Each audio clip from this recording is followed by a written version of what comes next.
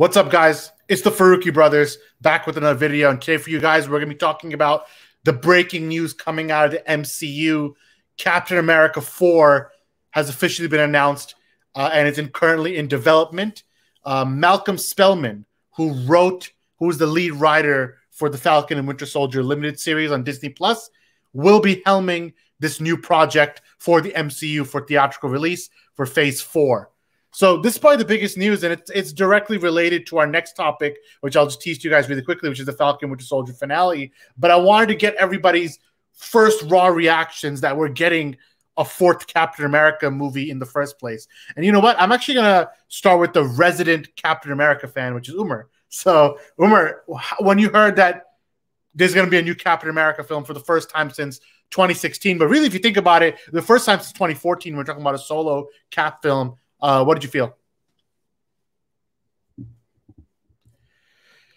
I think you're muted, Umar. It's exciting for them to go back into Captain America's world now, especially with Sam's story. You know, it'll be kind of like the first of his Captain America, so it'll be nice to kind of see him. He's now full-fledged Captain America, you know, as far as with the finale and everything. So it'll be cool to see them jump back into his world and actually start building this version now from being that full-fledged version of Cap. So it's exciting. I'm not a fan of the writing that was done on the show. I thought some parts were amazing. I thought other parts kind of were lackluster, but all in all, I'm excited. I'm curious to see who's going to direct. I loved what the Russo brothers did, but it would be cool to see kind of a new take, which is probably what's going to happen. So, yeah, just all around, just fun, cool to jump back into that world. Yeah, and I was thinking that, you know, with Captain America, he was the defining character, one of the two defining characters of the first three phases of Marvel, and each phase you got one Captain America film. And I felt that's always important, even in Phase 4. And we talked about Phase 4 so many times about it's going to be different and unique, and it's going to redefine certain things. And of course, you can't really have a Marvel universe without a Cap in it. So I honestly was pretty happy with the announcement. I was actually surprised when I heard that the movie announcement came out. I was like, if I was a betting man, I'd be like, listen, I would think Falcon Winter Soldier would get a season 2 rather than Captain America 4 being announced as a full theatrical movie. But Marvel has been so impressed by the show, and the audience has been very impressed with it as well, that they're like, hey, you know what? This is the time to invest in what the fans are asking for. Everyone loves Sam Wilson's portrayal in this show, even more so than his previous few encounters. So I think it was a really smart move. I think it's the right climate. It's the right political climate to have a black Captain America on the big screen, and for people to react with that and have this like moment where it's like, hey, Captain America is literally the poster boy of America. And what does that come with? What are the pitfalls of that? And I think there are things that you can do with a black Captain America that you could never do with a white Captain America. And we've had a similar conversation about that when we were discussing what a black Superman can be and what would that mean, because Superman is very much also at one point, he was literally war propaganda for America. So they're connected to one country, a country with a very jaded history. And how do you come to terms with that? And that I feel like they can do, and they've built a solid foundation in this show. But Zion, when it comes to Captain America returning to the MCU and having this new movie, where do you think they can possibly go? I know we're going to talk about the series as well, but what would you like to see coming out of this next movie when it comes to Steve Rogers? I mean, for Steve, I'm like, you can't have really a Captain America 4 without Steve being some sort of having some sort of prominent presence in the film. Now, the only way that can be done is obviously through some sort of time travel, bringing him back from a point where post-Endgame, when he went back to live his life out with Peggy, maybe at one point they need him for something, or he jumps back into the present or the current present, which is where Sam Wilson has become full-fledged Captain America, and now he is like the Cap for their the Avengers. So that would probably be the only way to bring him back story-wise. So it's like, all right, this Captain America, he's caught up with everything. He's seen what's happened. Now he's just like in a new era of his character. So it'll be great to see. I mean, having Captain America 4, you can now have multiple Captain Americas. You can have Steve Rogers be Captain America if should they choose to bring it back for even longer. Let's see what happens. I guess it depends on how the film goes, if Chris Evans wants to continue. And then you can have also Sam Wilson as the current Captain America of 2021 and onward as well. So you can have both characters coinciding together, and they can have a great dichotomy in that as well. And who knows, maybe even down the line, Winter Soldier will become his version of Captain America as well. So you have 3 Caps. Honestly, anything's possible, especially with so soon such an announcement that they're even going forward with the Captain America 4, which is surprising. But knowing Marvel, they know what they're doing. They've planned ahead. So I don't think this is as spur of the moment as people really, as it seems like to the public, because they wouldn't have announced this if they didn't already write down a good solid plan that, all right, this is what we want to do. And now after the success of this film, they're like, of the series, they're like, why even wait longer? Let's just announce it and build hype. It does seem like if Steve Rogers would ever come back, it would be for these like epic single moments where he comes for a little while, but in the end he always departs again. Whether he comes back in the next Avengers movie, there's always rumors of Chris Evans signing a new contract. He denied that on Twitter. But then again, I think you have to deny that and let it be a surprise for when it happens. The same reason why Tobey Maguire and Andrew Garfield aren't saying anything about Spider-Man at all. Whether they're on the movie, we're not 100% sure, but there's a lot of rumors that are pretty much spelling it out. But same thing with Chris Evans. If he was ever going to come back as Cap, it would be, again, for your big Avengers, your Secret Invasion, these kind of things, or for a Captain America 4. But I do think for the day-to-day, like if a current Cap has to do anything in this MCU, it's going to be Sam Wilson from now on. So the Sam Cap is, by and large, the status quo Captain America starting from Phase 4 onwards until we never know what happens in the future. But it's interesting because there's a lot of passing the torch moments, and I feel like Thor 4, in a way, is also going to be passing the torch because you can get a sense that when they said Jane Foster is going to become Thor, you get the sense that, okay, they're doing things where the original mantles are being passed to the next generation. We know there's a Riri Williams Disney Plus series in an announcement. She's Ironheart, who's like the Iron Man successor. So every old school Phase 1 hero is getting a sequel hero. And even there's rumors that Black Widow's sister is going to become the new Black Widow at the end of the Black Widow movie. So there's all this type of stuff happening back and forth. So there is a passing the torch. It was not a sister rumor. I don't know. Wait.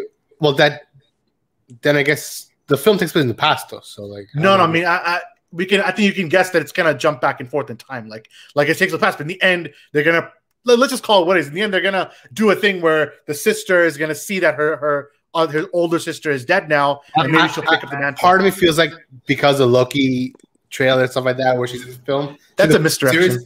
They're probably gonna bring it back. Yeah. You think? I don't know. I think that's a complete clear misdirection. I think even if they move towards the direction that Shroud is saying, I'm not. I think they it's just like the old characters are gone. You can't redo what the old guys did. Go ahead, Samir. What did you say, Samir? I mean, they're doing it with they're gonna do it with the Hawkeye series, right, as well, and She-Hulk. So I think that's definitely the way they're every single character is getting And I think for Black Panther, they kind of, that's like the only way they can go, really. Yeah. See, it seems like every single original hero is getting a younger, more diverse a redo, in a sense. And I think that's the only way. I know Umer's mentioning kind of like, oh, well, this is where the character was. But I always see like a Batman Beyond thing where it's like when Terry first took over, no one liked Terry, nobody. And then by the end of it, you fell in love with this character. He's maybe not equal to Bruce, but he is Batman in his own right. And you respect him as a Batman. And I feel like as we see all these future incarnations take over their old roles. I mean, Miles Morales. When Miles Morales first got introduced, people were like, well, who is this guy? But now after Spider-Verse, you can say he's almost as beloved as Peter, if not more beloved for some circles, right? So I think we're seeing that evolution happen with Marvel. DC's a whole nother story. We can't even get there. Can't do the first heroes, right? But let's jump from that, and this next question for Samir, but let's go straight into Falcon with the Soldier, because a lot of what we're talking about for Captain America 4 is obviously directly related to the end of Falcon and the Winter Soldier. So Samir, I mean, the full series, how did you feel about it, especially in relation to WandaVision, which we just had recently? I think they handled Sam's character and Bucky's character really well. as well as John Walker's character. I think the only like not as good parts of the show were were all the flag smasher scenes. I think that was just really to get the plot going, but it was the whole show was just to make Sam Captain America. I think it was better than WandaVision as a whole, considering the WandaVision ending. I really liked how they ended the series with giving Sam the Captain America title in the credits, and then announcing Captain America 4. So that was like the thing. Yeah, that's Marvel marketing, right? That was dope, You can't really replicate that. Yeah, it's Marvel marketing. Umar, give me your pros and cons overall now as a series. What are the pros of Falcon with the Soldier for you? What are the cons, and where does it overall stand compared to WandaVision?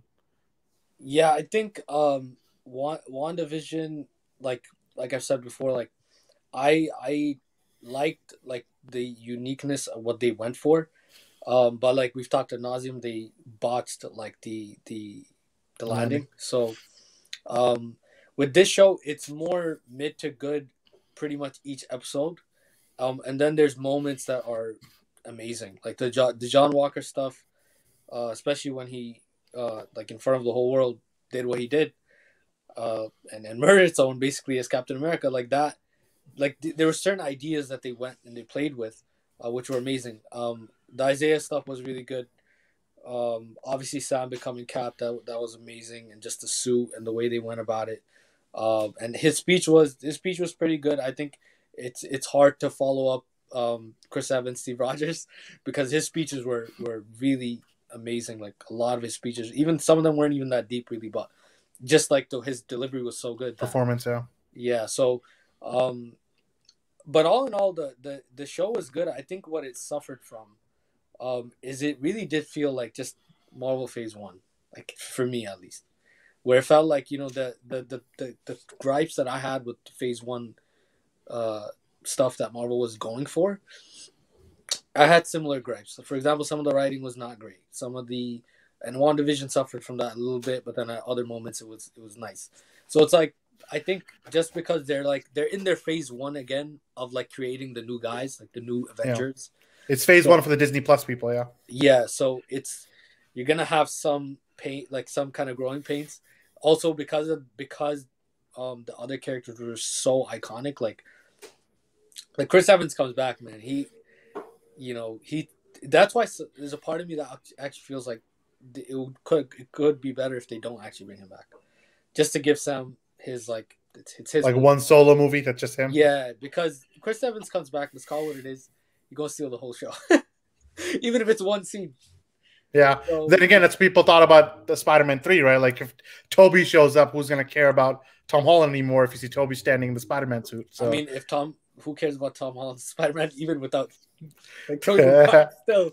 But see, the Spider-Man thing is different because Chris Evans, he is.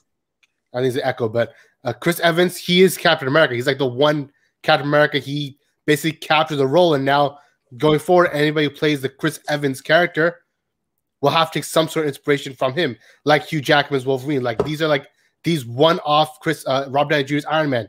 They set the standard for what their character is. So it's like, all right, if he shows up, it's like, all right, that's the Captain America we know. And so Umar's right in that sense, where it's different from Spider-Man because there's been multiple Spider-Man over the years, but there's only been one Chris Evans Captain America and one Captain America character so far until now, where Sam's Captain America. But then the rebuttal to that point would be that Sam Wilson is not Black Steve Rogers. He's Sam Wilson. It's a completely different Captain America character. So we're not. He is not. He can stand side by side the same way Miles Morales can stand side by side with Peter Parker, and they can both call themselves Spider-Man. In the same way, Chris Evans. I don't think they're ever going to recast Steve Rogers in the MCU. They're not going to make a new Steve Rogers show up. But I think Umar's point is that like don't make it so that Chris Evans Captain America just comes in, saves the day. Like he's like the key they need to win everything.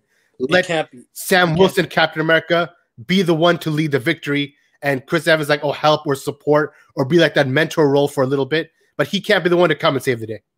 Sam Wilson also again like. Sam Wilson to Steve Rogers is obviously very different than Peter to Peter Parker. Like they're all Peter. Now the Miles Morales character obviously is a different story, and the way they went with him was different. But as far as like the comparison, I still don't think like again, like none of them were as iconic as Steve Rogers. Let's not forget, we love Tobey Maguire now in hindsight, but he's not the most beloved. Like he's not the most beloved. Like he's not. Like so some people hated his performance, right? Steve Rogers is loved by like everyone. Like I don't know anybody that like had a problem with Chris Evans' version of, or his the only version of Cap. Here's an idea I have about where they can go with I just thought of it right now on the spot, where they can go with bringing back Steve Rogers and it filling the plot. And Samir, maybe you can tell me, because maybe you'll recognize this comic panel and then tell me if it's a good idea. But what if they bring Steve Rogers back and then he just says this? That would be crazy. I mean, they introduced sorry, I'm forgetting the character's name, but she's going to be Madame Hydra, right? Yeah. What's her name? Julia Louise Dreyfus. Yeah. Elaine from Seinfeld. That's the only way I know her. But yeah, so they introduce her, and she's Madame Hydra, who's obviously, again, bringing Hydra back, right? And who is she working with? She's working with Zemo. She's working with U.S. Agent John Walker now. So if they're re-bringing Hydra into the fold, imagine she found a way to like either clone Steve Rogers, brainwash Steve Rogers, bring a Steve Rogers back from somewhere, and then there you go. You have evil Steve Rogers, and now Sam is face-to-face with his mentor, you know? So that'd be kind of interesting. I don't know. That's a cool way to do it. But we'll see. The last point I want to talk about is the suit, and we can like go around the room and see what we thought about it. I mean, it's very comic accurate, but it's still worth seeing, you know, just because something's good in the comics does it translate on screen. So here's the full suit of Sam Wilson as Captain America. I mean, Umar, what did you think about the suit, number one? How'd you feel about this reveal? The reveal and the suit, two different things. Yeah, no, the reveal was amazing. I think that the suit itself is it's nice. I don't personally like the fact that it kind of connects to his, like it connects, the goggles are connecting to the suit. But then at the same time, it's I mean, man, it's a nice suit. Like it's perfect. Like it's the full cap, and also it still has Sam Wilson's kind of like the Falcon stuff still. Like the wings and everything, like it's sick. I think that one shot of him holding Carly and like coming down with her and like walking towards the ambulance or whatever, and basically the whole world. That was a sick shot. Just like that was very much like I was like, yeah, this guy, that's Cap right there. Like it's the new Cap. He's doing his thing. What about you, Umar? What about you, Samir? Rather, how did you feel about the suit? I thought it was nice. I thought Umar didn't like the head part just because. I said Umar twice. Yeah. Just because. Yeah, I got the picture. Yeah. The difference between the comic suit and the live action was that in the live action when he has like a collar around his shirt, like under, like above the headpiece. I think that makes it a little weird, but overall it's really nice. Yeah, it's really close to the comics. I mean, it's right there. I think yeah, the suit is pretty much spot on as far as like how can you adapt this into live action. I think they did it perfect, and it fits in with how the other costumes are in the MCU. I feel like my one small grab with the suit would be like the shoulder pads, where sometimes like the silhouette was staying in the dark. He looked like oddly bulky, which he's not really that bulky in real life, but like his character. But those shoulder pads just make it look like boxed out. So I felt like that was a little wonky, but otherwise the suit is really spot on. Yeah, I think one of my favorite pictures is a picture that Anthony Mackie himself put on Twitter, and this one I shared a couple of times now, where this is like a set photo, this is like not made for the screen, but rather for a camera still, and you can really feel like he's like embracing this role. There's a picture someone put up that when he first got cast as the Falcon in 2012 or 2013 for Winter Soldier, he put this picture of himself with like the Captain America mask on, and that was all the way back then. And then now he's finally in the Cap suit, and I like that like journey, you know, the journey for the actor. The MCU really done it big. Like they actually executed set plan.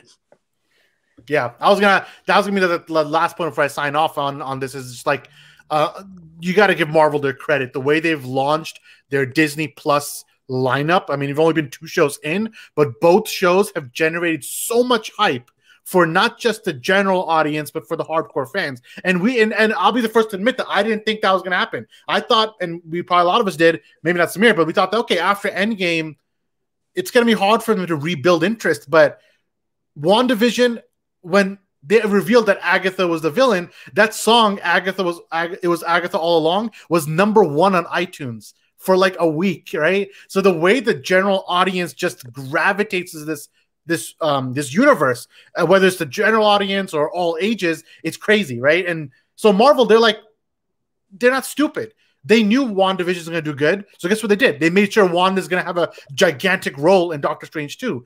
They knew that Falcon and Winter Soldier was going to do well. And Zion's right. They didn't like announce it today in the morning. They're drawing up the contracts. They had this ready. They knew this show's going to be a hit. That's called confidence, because you know your consumer base. You know what they want. So you're just giving it to them so you can make the next meal, because you already know what their taste is. And that's exactly what they did. So when you, like Samir pointed out, when you end the show and the title card changes to Captain America and the Winter Soldier, and then 5 minutes later, the Hollywood Reporter breaks the story that Captain America 4 is announced, what do you think the fans are going to feel? They're going to feel hyped, right?